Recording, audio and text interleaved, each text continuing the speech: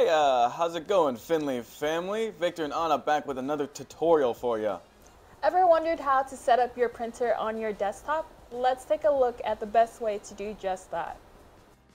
Alright, so here we are at the desktop. Down towards the time and the volume, there's a little printer icon with a white plus. Click on that. It will take you to our PrinterLogic website. Once you're here, go ahead and locate your printer name or the IP associated with it, and simply click on it. Hit yes to confirm. Get that installed for you. And then we can check and just make sure that was installed. We type in printers here. And here it is. We can even send a test print through.